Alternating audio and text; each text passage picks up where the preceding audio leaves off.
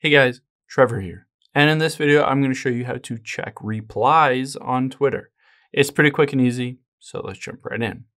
Now, let's open up the Twitter or the X app here. And there are a couple different options you have, whether you want to see it for your own tweets or anyone else's.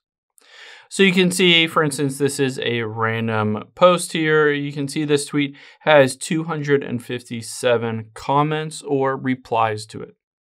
I can tap on it and it will show me at the bottom all of those replies. I can just scroll through this list and see all of the ones from that original creator.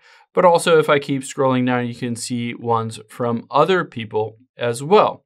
Now, within any of these replies, there might be more replies. For instance, you can see this reply. I can hit show replies and see even more replies basically on top of the replies.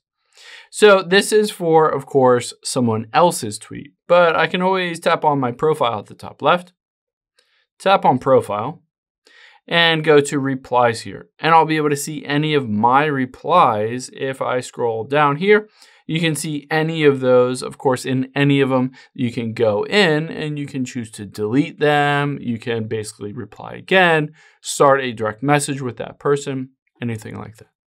I hope this helps. If it did, hit the subscribe button down below. It really helps me out. And I'll catch you on the next one.